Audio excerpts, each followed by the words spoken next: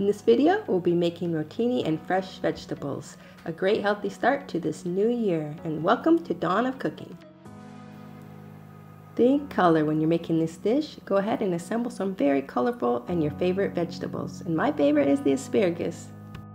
Saute some garlic and olive oil together, and then go ahead and throw in your onion and saute that. You can cook your rotini now, or whatever pasta is your favorite.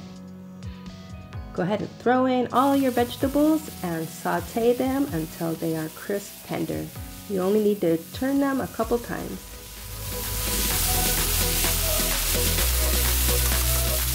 Plate your pasta now and add your fresh vegetables and a really good cheese. You can add your favorite protein to this dish also. Please don't forget to like, comment, and subscribe, and I will see you in the next video. Bye, cooking family.